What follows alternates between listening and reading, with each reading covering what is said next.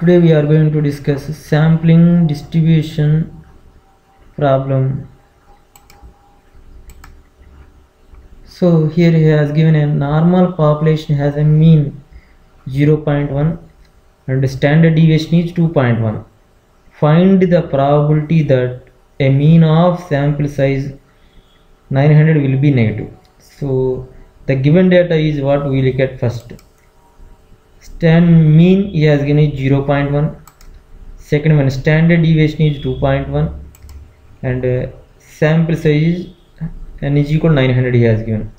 Okay, what he is asking, the probability of that a mean of so and so will be negative. Find the probability that a mean will be negative he is asking. That means mean probability of x bar less than 0 is how much?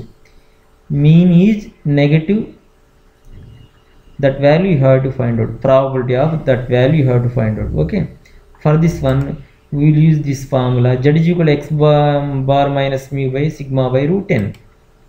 Okay, x bar value we don't know, but mu 0.1, standard deviation is 2.1, n value 100.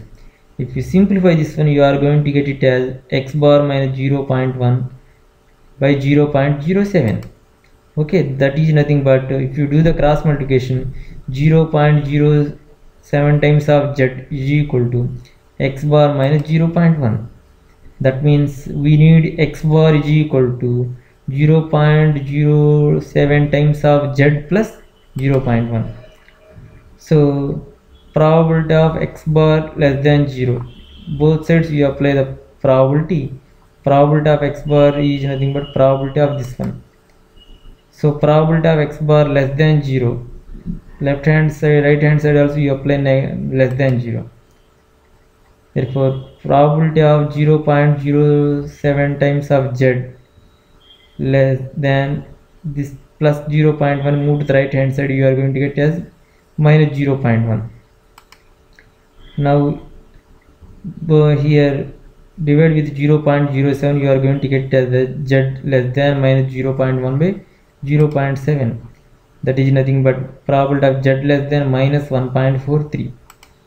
that means now you take a diagram, z is equal to 0 here, minus 1.43 left side of that one.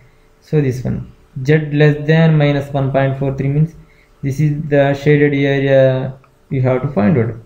So how will you find out this shaded area? Means from z is equal to 0 to this entire area is how much? 0.5. 0.5 minus this area gives this represented area. So 0.5 minus area of 1.43, subtract that one.